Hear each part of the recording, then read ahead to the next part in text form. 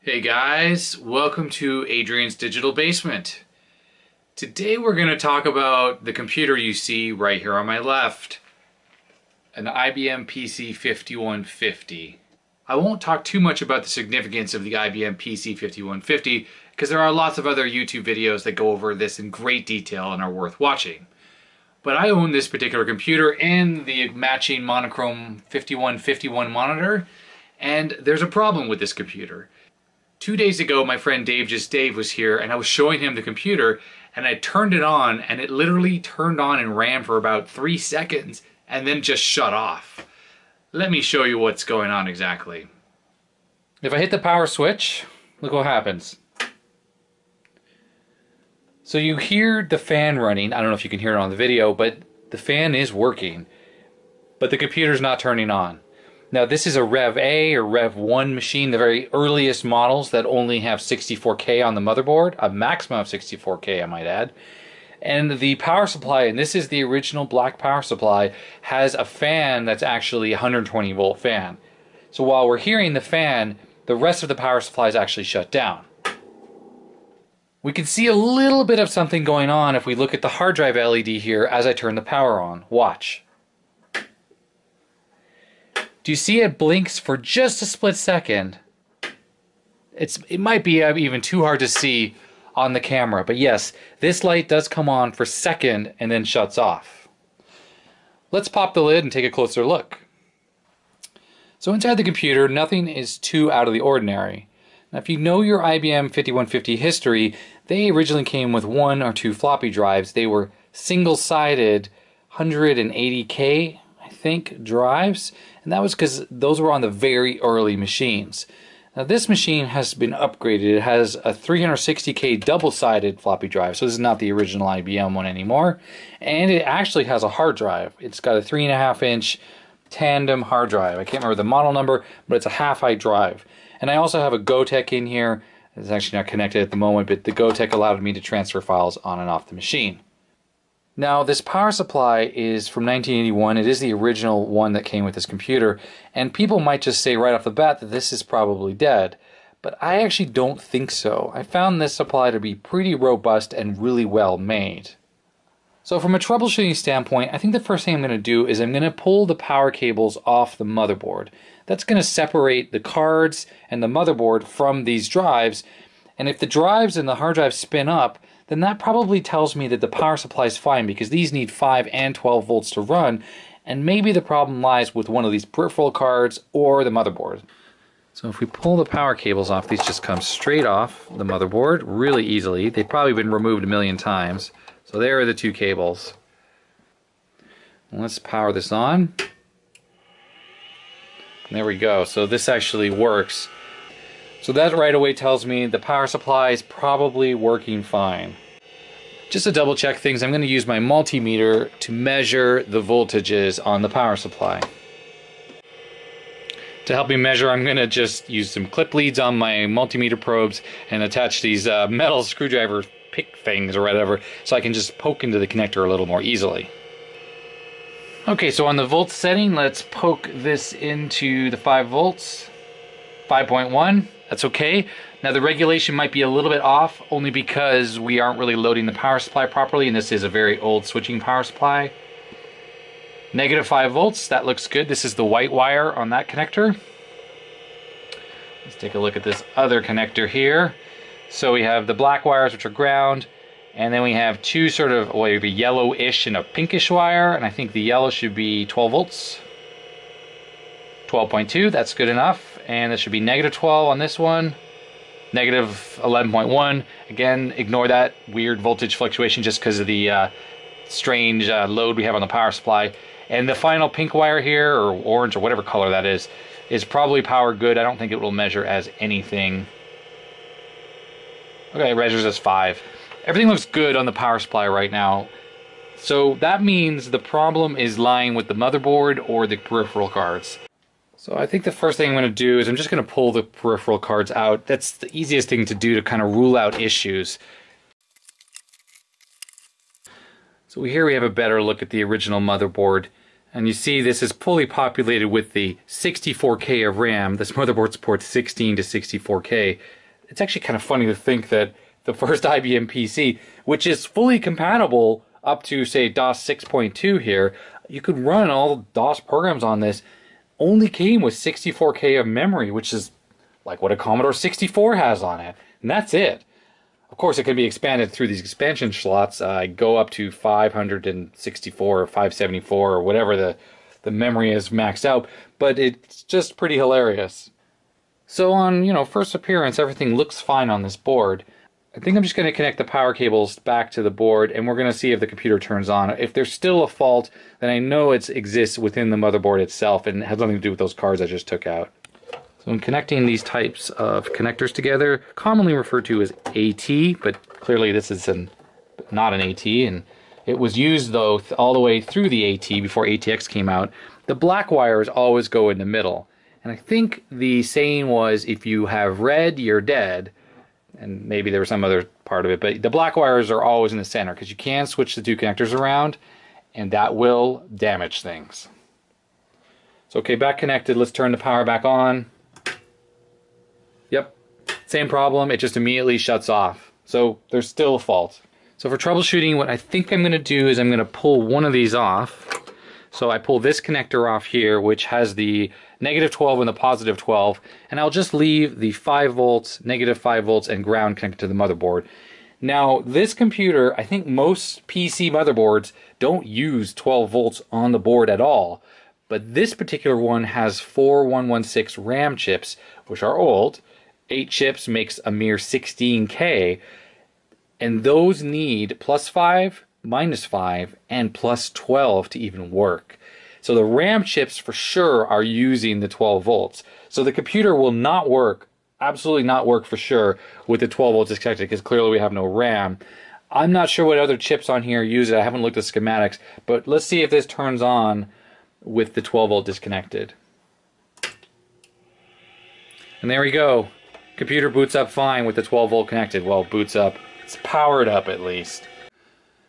So since I know that the 5 volt rails are working, that's this connector that's closer to me, it's got to be a problem on the +12 or the -12. It's probably shorting out the power supply, and these aren't that powerful. I think this is maybe a 60 or 70 watt supply, so it just protects itself by turning off to prevent damage to the motherboard.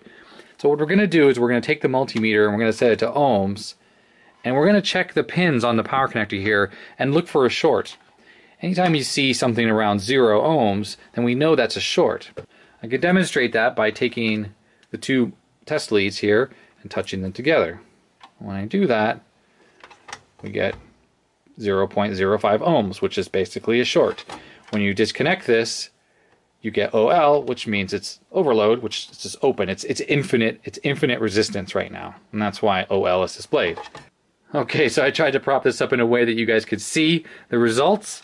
What we're going to do is we're going to connect the multimeter probes to the ground, which is one of these black wires, and then one of these two wires here, the kind of orangey or the yellowy one or the pinky one. I mean, I don't know, these colors are weird. They're sort of non-standard.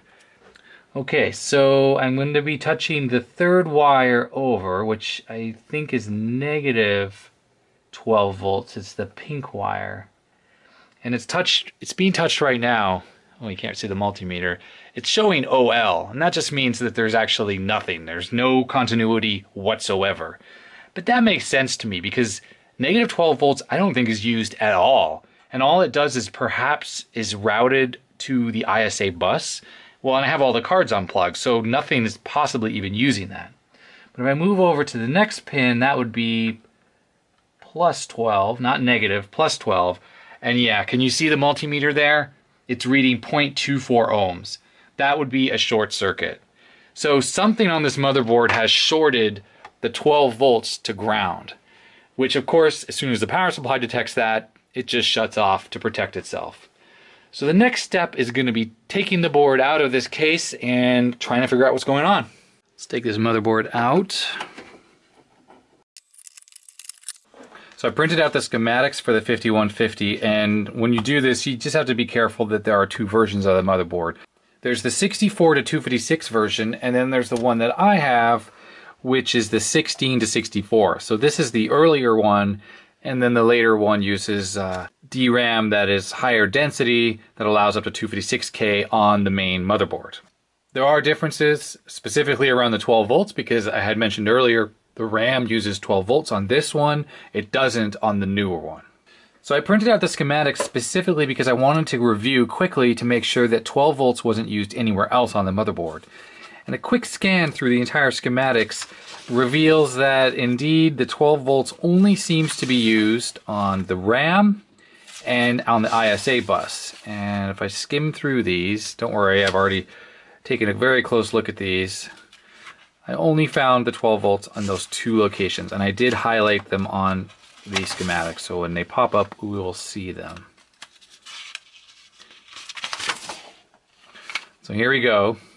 This is the DRAM part of the board, and what it's saying here is there are bypass caps on the 12 volt line. So here's the 12 volts along with the +5 and the -5, and there are associated bypass caps. Unfortunately, there is no overall PCB layout to show me where stuff is with these schematics. This is printed from, I think, the technical manual that IBM published. But this is the RAM, and then this is the other banks, because there's actually 4 banks of RAMs, just saying the same thing. And these are hand-drawn and are very hard to read. Even printed on this big paper, it's just not a very good scan. And that's it. This is the cassette interface, which does use +5 and -5, but it doesn't use 12 volts. There was the relay. I thought maybe that was using 12 volts, I think for the motor or something like that. But no, this appears to just be a 5 volt system. And there is the system board keyboard sense control lines. This is all 5 volts here. And then this is the ISA bus. These are the ISA sockets. And it is saying here that there is a +12, and this is the actual power socket here. And it shows it directly connected, and it shows here the decoupling caps. And that's it. This is all of the schematics for the entire board, and that is where the 12 volts is. So that gives us an idea of where to start looking to troubleshoot this.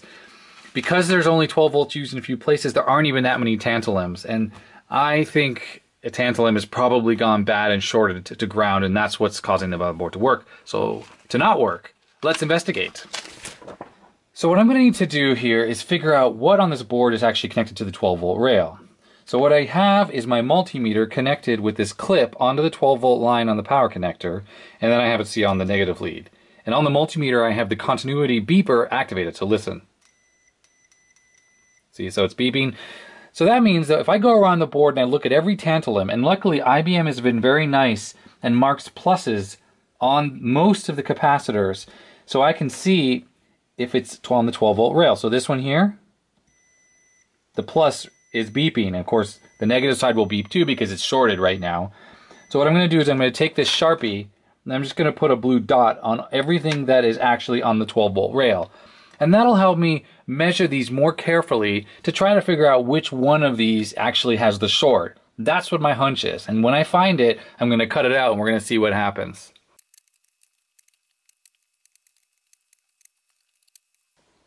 Okay, so everything is marked.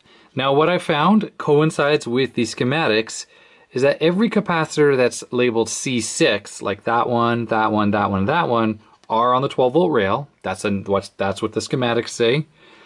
And also every capacitor that's labeled C3, you find one that's easy to see. So that says C3 right there. That is on the 12 volt rail, and those are splattered around the RAM here, and those are all on the 12 volt rail as well. So there's essentially these large ones, and these are the small ones here, all the ones labeled C3. And then there are a couple other C6s around. Let's see here, those are C7s. Down here, there's a couple C6s, there's 2 right there. These are not on 12 volts, that's a C7. So that's it. Those are all the tantalums on the 12 volt rail. Now how do we go about figuring out which ones are, turn the multimeter off. How do we go about figuring out which ones are the short? But what I'm going to try to do is measure the resistance in ohms with my multimeter on every one of the 12 volt capacitors.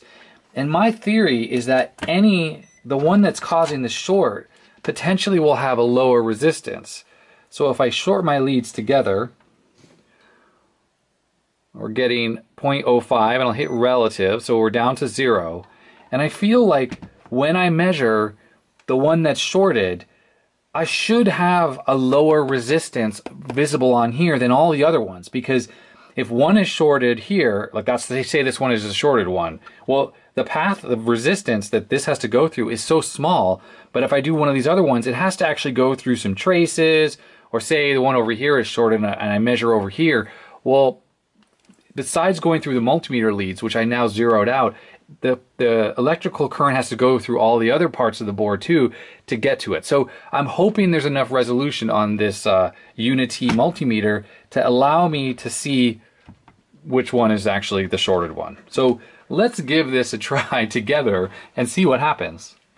Okay, so you can see the multimeter. It's just in the ohms mode right now. I turned the beeper off because there's no point. Every single one of these is going to show as shorted. Let's try with one of these big ones over here. And I will push down on the lead so it gets a good contact. Okay, so we're getting 0.06. Let's try the next one over.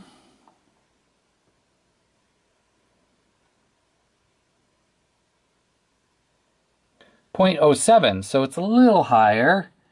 That might be just normal variance. Let's keep going. 0.08, interesting. So it seems to be going up.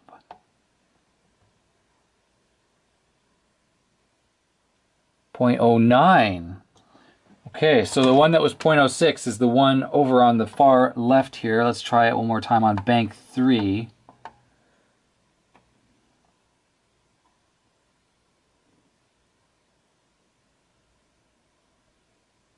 So it's 0.07, so it's a little higher than it was the first time, and the one next to it also reads 0.07 if I recall. 0.08. Let me go back there. So that really leads me to believe that whatever the short is over in this area. So just for comparison, let's try one of the ones over here, which is really far away from the short area potentially. Yeah, and look, 0.23. So I'm pretty confident the short doesn't exist over on this. There's only 2 capacitors here, but it wouldn't be one of these 2 because they're right next to each other. I think it's over here in this area. Now remember what I said before is it could be the RAM too. And I could just take all the RAM chips out. And that would be one way also to kind of eliminate that possibility. But I'm still going on the fact that I think it's one of the capacitors. So let's turn this so I can get to it a little easier. So one more time. This one here, 0.07, okay, we're getting that low number. Okay, so this here is one of the bad boys.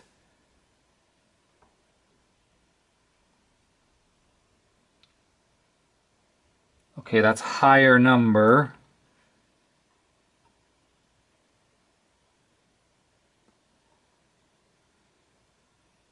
Higher number again, just slightly higher, but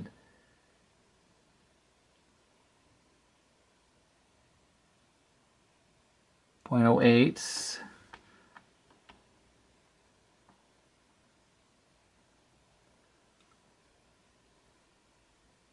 0.09. We are kind of getting further away and the numbers are going up.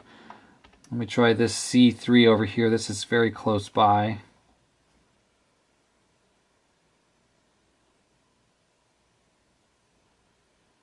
0.08. Let me go back to the one that I think it is down here. 0.07 again. So once again, it's really low. So as I go away from that one, the numbers seem to go up. Well, that's a lot higher over there. Let's try this one. 0.10. Yep, see, again, we're all higher.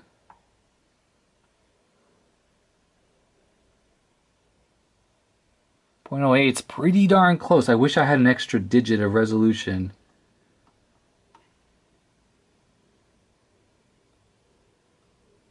.09, but again, if I go back on here,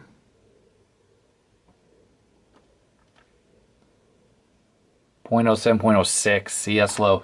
Okay, well, there's something else I want to try. So this is a RAM chip right here next to it. Let's just pull that chip off the board. It could, you know, what if this chip is the short and since it's sitting right there? Could well be the problem, so pull that RAM chip off. Now let's check for a short. Same, no change. Okay, you know what I'm gonna do? I'm just gonna cut the lead off that. I'm gonna cut it in a way that if I had to blob it together again, I could.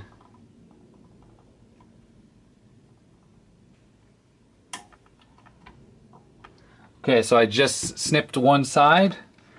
Let's check for the short.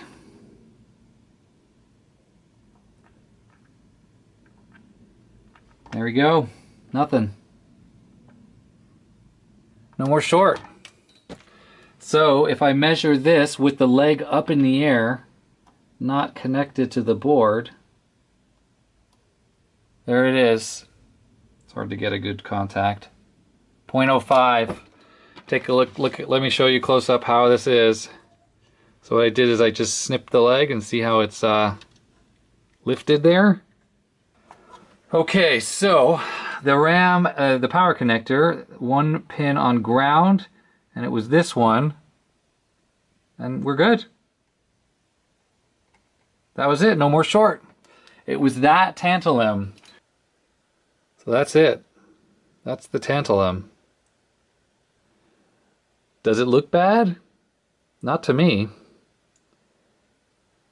Don't see any kind of weird telltale marks on it, but because the power supply on this IBM is not that powerful, this tantalum just was enough to shut the system down as opposed to burning it. A lot of times if you just hook a better power supply up, in fact that's what I'm going to do. I'm going to connect, let's hook the bench power supply to this and let's just see how much current it takes to actually blow it out. Okay, so the bench power supply is hooked up, and I'm going to let the magic smoke out of this. Now, I was thinking about just doing this to the board anyways, to like basically hooking the bench power supply up to the 12-volt power connector, and just feeding current through it, raising the current, just turning the wick up until whatever was causing the short blew out. But that's pretty rude. If this, say, took a lot of current, it could have burned a trace, or maybe, you know, something bad would have happened, and I don't want to damage this board. This is a really old piece of technology. So now that I found it, let's see what it takes to burn this out. Okay, so I'm using my cell phone for the second camera. I have it set for 10 milliamps right now. Let's turn the output on. Oops, that's the wrong button. Okay, so we dead short, of course, so we're dropped down to 0. And let's turn the wick up.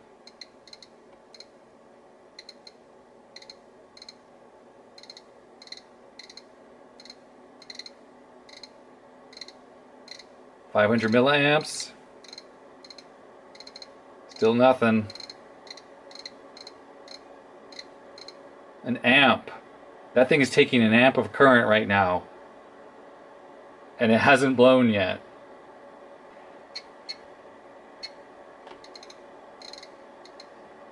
$1.1.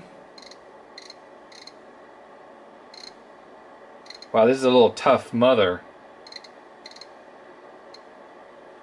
1.5 amps and it still hasn't blown. Come on.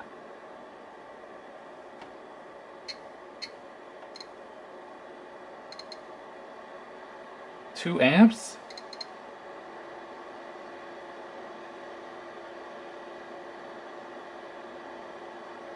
Let me just double check that. Yeah, it's not like the leads are shorted. I'm sure that's really getting hot. 2.5 amps through that thing. I think this thing only goes up to 3. Oh no, it goes up to 5.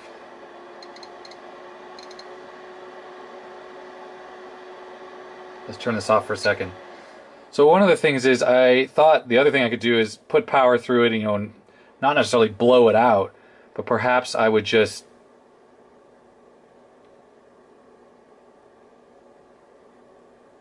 it's not even warm. So I was going to use the thermal camera to try to figure out if it would, if I could see it with the thermal camera perhaps, what was heating up, and that would obviously lead us right to the bad component. But this thing takes 3.7 amps, Let's just crank the wick. 5 amps? You little bastard. I can't believe it. Oh, there it goes. Magic smoke. Oh boy. Woo, yeah. This might set up the smoke detector in my lab. Look at the smoke in here.